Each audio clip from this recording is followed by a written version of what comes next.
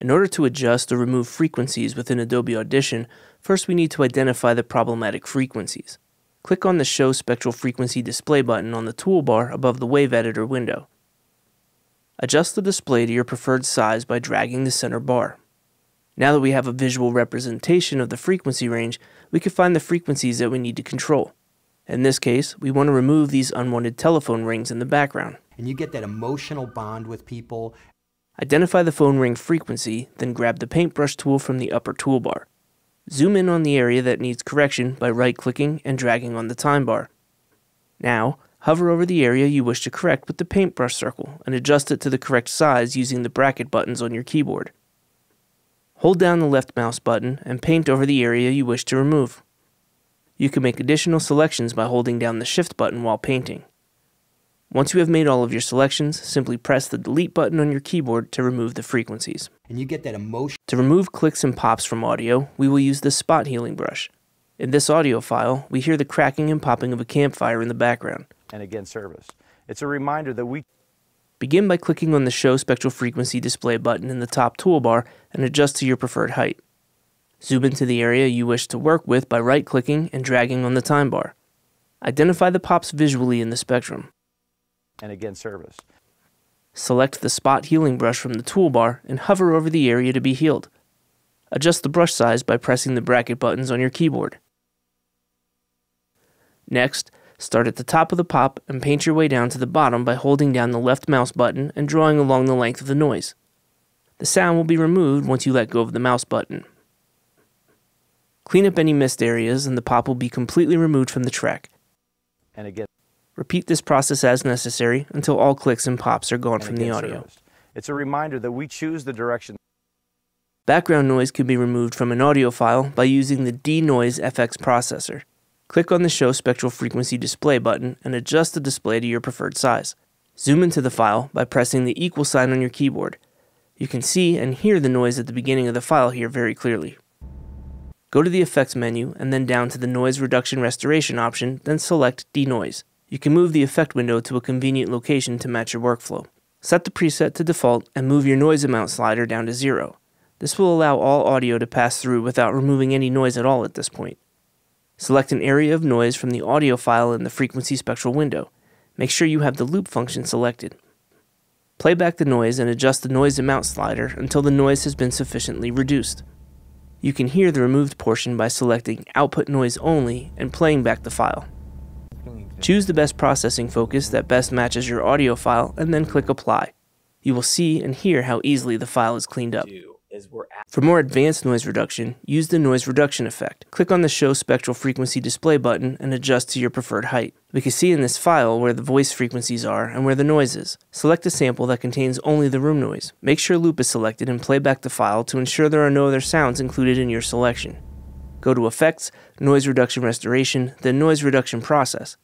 Keep the effect on default and capture a noise print of the selection that you highlighted. The visual frequency display will show the range of high to low frequency and amplitude of soft to loud. The noise floor threshold is shown in green and all sounds under the threshold will be reduced while all sounds above it will stay as they are. Start by moving the noise reduction slider to 100%. Next, move the reduced by slider to 1 decibel. Slowly, move the slider to the right until you no longer hear any noise. Repeat the process with the noise reduction slider. In the Advanced section, set the precision factor to 32. Test the audio, and if satisfied, click on Apply. All clean. Reducing reverb can be done by using the De-Reverb effect. Start by going to the Effects rack and click on the right-facing arrow. Select Noise Reduction Restoration and then De-Reverb. Move the window to match your workflow. Keep the effect on default and move the reverb amount slider to 0. Play back the audio and slowly move the slider to the right until you can hear significant reduction without affecting the voice too heavily. And I think it does start at the top. It's that networking piece, because when you network with the executives at the top, they're the ones that are going to be the key influential stakeholders. And make sure you have the auto gain turned on to keep the level constant. Experiment with the processing focus until you are satisfied with the final result. Decision makers for those organizations. So if we can start at the top, bring those top leaderships into Project Relo so that they can collaborate together with some of the veterans that are going to be here. Together, they're going to be able to see these are the type of leaders that I want in my organization. Another way to remove a specific sound is with the sound remover effect. Click on the Show Spectral Frequency display button and adjust the display to your preferred size. In this file, we want to remove these unwanted telephone rings in the background. And you get that emotional bond with people. Identify the phone ring frequency, then find an area where only that noise is present. Zoom in on the area that needs correction by right-clicking and dragging on the time bar. Grab the paintbrush tool from the upper toolbar and hover over the area you wish to correct with the paintbrush circle, adjusting it to the correct size using the bracket buttons on your keyboard. Hold down the left mouse button and paint over the area you wish to edit, being careful not to paint over the voice. Adjust the brush size and make additional selections by holding down the Shift button while painting. Select the Loop button and confirm that you have selected just the phone. Go to Effects, Noise Reduction Restoration, then Sound Remover Process. A preview editor window will appear under the original file. Click on Learn Sound Model and make sure it is set to default. Play back to confirm its effectiveness. And you get that emotional bond with people, and you really see this stuff firsthand. To repair clipped audio, we can use a tool called the Declipper. To access the Declipper, go to Effects, Diagnostics, Declipper. This will open the diagnostic repair box on the left side of the work area.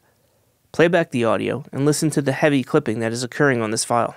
Hiring military veterans is a great business decision. Go to the diagnostic box and set the preset to default, and then click on the scan button to determine how many clipped peaks are contained within the file. We can see the total amount here. Go into your settings and look at your available options. For this file, due to the heavy clipping, we will choose FFT rather than cubic and set the size to the highest possible setting. Close Settings and click Repair All. Now play back the file and you're all set. Hiring military veterans is a great business decision.